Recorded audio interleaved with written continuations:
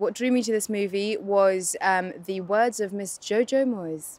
I got sent the book, actually, before I got sent the script, because my agent loved it so much and just kind of wanted to get me to understand the essence of the role before reading the script. But I was hooked on maybe page 1, because I've never, up until now, I've never had the opportunity to play a character that is so close to myself.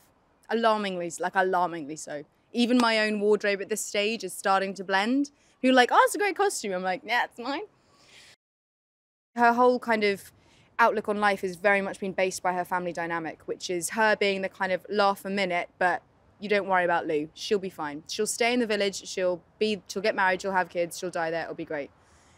And then along comes a work opportunity that happens when she gets fired from her gorgeous place of work. And she meets someone called Will Trainer.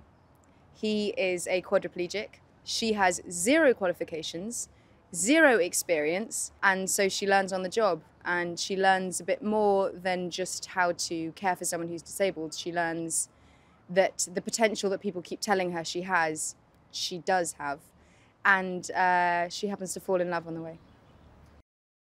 The essence that Lou introduces Will to a man who has apparently been everywhere and seen everything and done it all, is she brings the exact opposite. She brings an innocence and a sincerity at looking at the world that has escaped Will up until this point. And it's only in his condition that he's forced to see the genuine light that can be found in life, that Lou takes for granted.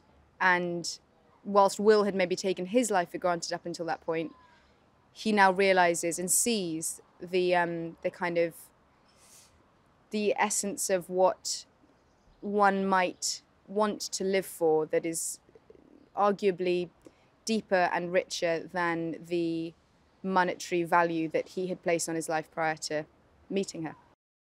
He's an absolute dreamboat. He's just the easiest person to work with. Gives so much, and it's wonderful when you've got a project like this where it really is our story. So we had so much time rehearsing with Thea, and before we even started filming, the 3 of us had this rapport that was just so easy. And then add to that the best crew anyone could ever ask for, and then every other cast member just keeps getting better.